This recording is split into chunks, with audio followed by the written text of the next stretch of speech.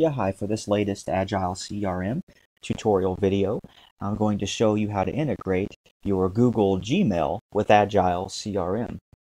The first thing you need to do is go to your account to the Preferences area, and then just click Email, and then find the Gmail sync option and click Enable. From there, you're going to select the account that you want to sync and integrate with Agile. Allow the permissions here. It's going to send you back to Agile CRM. You do have some options here in this integration to select the users that you can share this integration with. But what we can do is actually test it to ensure that it is syncing correctly.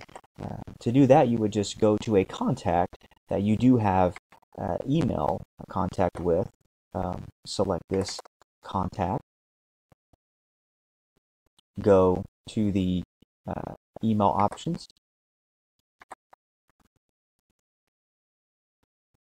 And you can see that I sent a test email just a few minutes ago, and it has synced. That email is included in the mail tab of this particular contact. Well, I hope that this video has been helpful. Thank you very much for watching.